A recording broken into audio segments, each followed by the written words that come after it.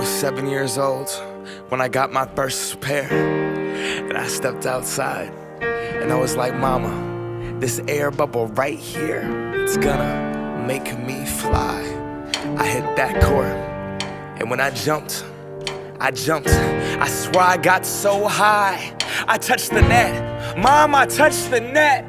This is the best day of my life. Air Maxes were next.